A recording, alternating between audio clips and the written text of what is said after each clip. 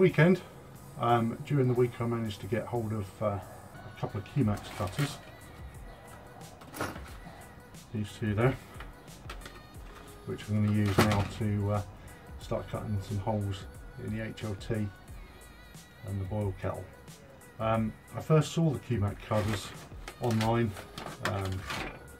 saw them being used just to cut thin sheet. They looked pretty clever, and I wondered whether they'd work on beer kegs, because drilling the holes to the beer kegs looks like at times it can be a bit hard work. Weren't sure whether they'd sort of be up to the job really, and then just by chance I saw that the Norfolk Hillbilly had used the Q-Max cutter, and it looked really good.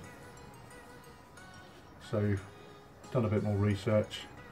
They say they go up to 1.6 mil in stainless steel, which isn't far off of what a beer keg is, I guess. So today we're cut through them with that, and we'll give it a go. Right, here are the Q-Max cutters. I've got one 21 mil, and that will be used for cutting the holes for the fittings. And then I've got a 15 mil cutter to cut for the holes for my element. This is a 2 kilowatt heating element, stainless steel it says. Hopefully, looks reasonably well made, but only time will tell. For the boil kettle, I'm planning on having the tap at the bottom with a dip tube, and that will go underneath a false bottom or filter type thing. I'm not really sure what I'm doing there yet. And then to the right of that's going to be a sight glass. If you look from the top, you'll have the tap at the front, you'll have the sight glass to the right of that, and a thermo well I'm thinking of sticking at 90 degrees to the tap. And then the two elements will go at the back. As I mentioned before, I've got these two elements. If you imagine the keg there, if I put these elements like that, it's going to be quite difficult to get a seal because of the angle. So what my thoughts were is if I invert that like there, then there's only a very small radius across here to try and seal, which can be flattened fairly easily. So the HLT, you can still see that alright, there we go. The HLT is going to have a few more fittings in it. We're going to have the sight glass on the left, the tap in the middle. We've got a Herms coil which I want to put in there, and then I'm going to put a fill port so we can fill it up from the tap. So I'll be running on a hose, I guess. I'll probably run that through a water filter as well, and then into the HLT. And when we're not filling it, I'll take that tap off, the connector off, and to try and keep the temperature even, we drain the tank through a pump and then come up on the fill, so that we can circulate the water through the HLT, hopefully keeping an even temperature. I may or may not need to do that, I'm not really sure till we get the setup working. So a plan view, you'd have the tap at the front, the sight glass to the left with a thermo well in there as well, and then the two elements. Right, with element safety, obviously watching BrewTube and watching a Tom from New to Homebrew Tom, and he had an issue with his element. He drained the water out and still had the element on, which damaged an element, and then was wondering how we can get over it. There's a few little safety features I suppose we can put on. We could put a maybe a little alarm on there to tell us when the water level drops below the element. I thought of maybe something a little bit more simple. Maybe it'll work, maybe it won't, but I'll give it a go. From where our tap comes out, on the side of the keg, our heat element is represented there. If we have a dip tube that comes down to the bottom of the keg normally, to allow us to drain everything out of the keg. Now that's fine on the boil kettle, so we turn the element off before we drain that. But with the HLT, we're going to be taking hot liquor from that through the brewing process. So with our mind on that, we may forget about the element and the element still being on. So my idea is, if the dip tube rotates, and we rotate it through 90 degrees, so the dip tube then sort of goes up, as long as that takes its fill from above the elements, then the element shouldn't never run dry. The water level should drop down, get to there and then stop. Obviously at the end of the brew day, when we want to clean everything out, we're going to want to take all the liquid out of the HLT. So once the water's cooled in there, we can turn that around through 90 degrees onto the bottom and then just turn on the tap, and then there should be enough pressure there to get the flow, and then it should stop when it's completely empty. So that's the plan for mine. We'll see how it works out when it's all together, and things may change when it's all up and running. That might not work, but we'll give it a go. Right, there we go. I've unboxed the Q-Max cutter. That's what he looks like. It's probably better for you. So it's in several pieces.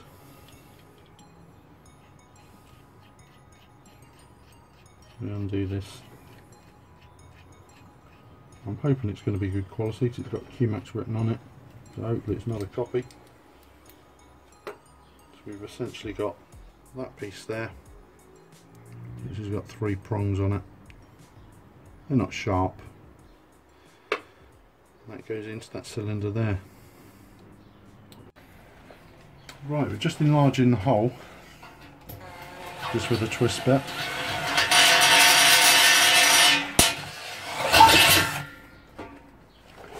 So I'll take that bit from the inside and this from the outside. It drops through okay.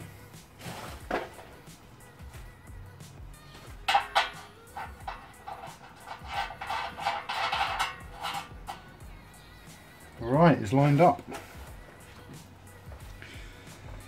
I've got a ratchet on here just to make life a little bit easier. And there we go. I think it'll be a bit tight with just an Allen key. It is. Oh, there we go. One click.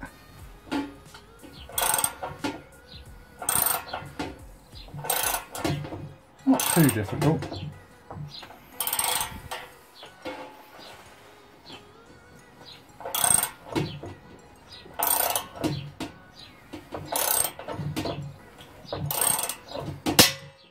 There's a click. 3 clicks. Wow. That is neat. That hole is very neat. And not a lot of effort there. From the inside that's really smooth. The outside's got the tiniest of burr on that, which I'll just clean up. But that, very, very neat, very impressed.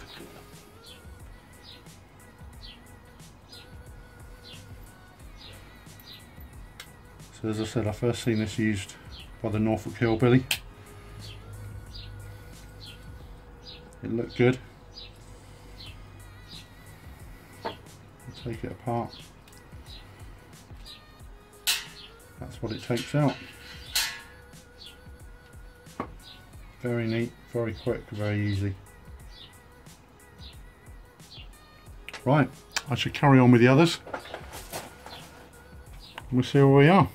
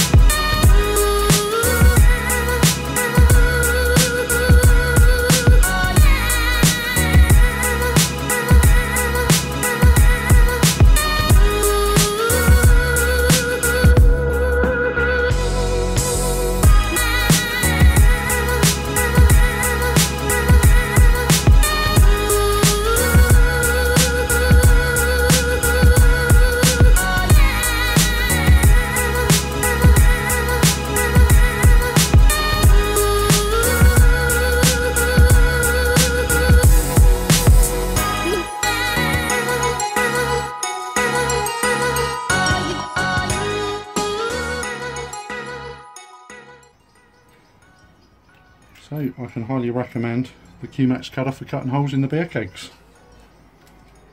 And that's the little fella.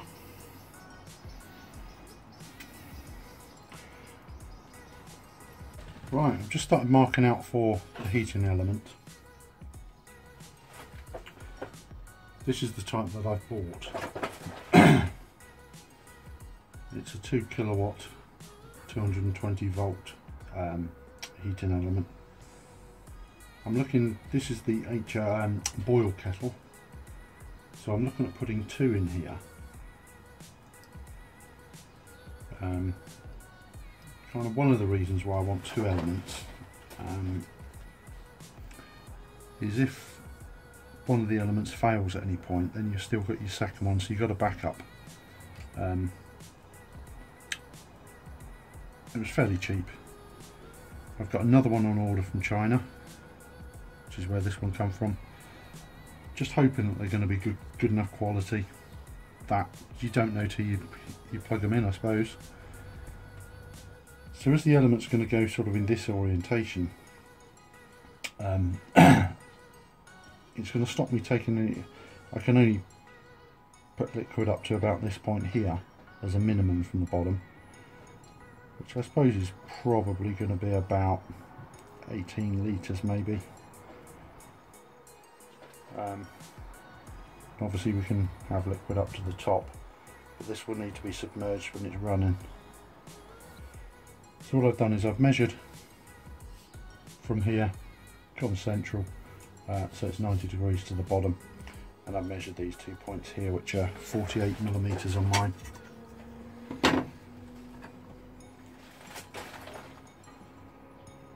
So we'll put a second mark at 48 millimeters. I've kept it as low as I can on this first one. My first thought when we crossed them inside the boil pot, so we can have one sort of this angle and one going that angle. My idea is that we kind of stagger it so that one of these rails sort of cross. But looking at where this is, I'm not actually sure we're going to achieve that, because of the size of it, because one's got to go down at the bottom, and I don't think we're going to be able to lift the second one up high enough to create that to cross at that point, but we'll see. I've got it now, so I'm going to go with it. I'll just drill these holes, they're marked there, drill the holes, and then see what it looks like when it's in. When I do the HLT, I might look at another type of element. I didn't really want to use the washing machine type elements, because you've got to cut quite a piece out then to seal, although it seems quite successful cutting it out and sealing. Now where we're going to drill just a little centre punch. I haven't got a centre punch, so I've just got a screw. They're fairly hard.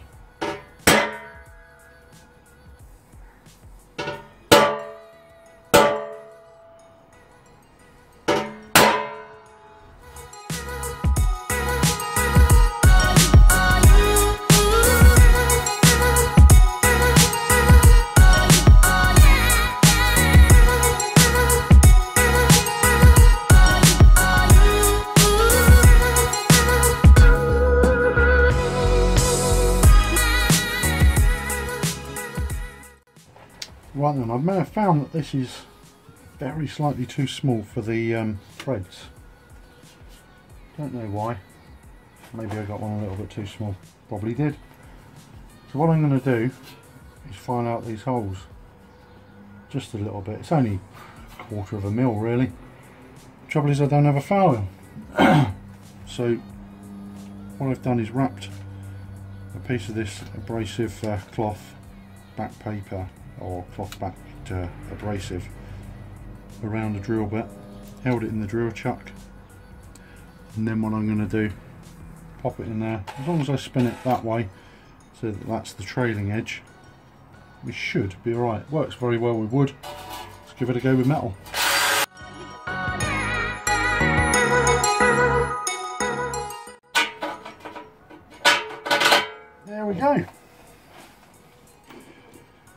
fit. Right then, we're pretty much done for today. I'm just waiting for some fittings for the kegs.